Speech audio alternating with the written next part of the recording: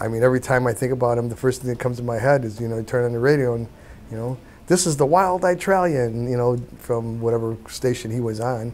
And he always, you know, he always had nice, pleasant stuff to talk about. He never was dark.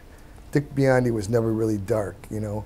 He wasn't a dark DJ, you know. He wasn't a Howard Stern type of DJ or anything like that. He was always uplifting. You know, I think he gave good messages to teenagers. You know, I think he was always positive. Never really wanted to steer people down the wrong direction. So I think he's a very, very positive force in the radio business. You know.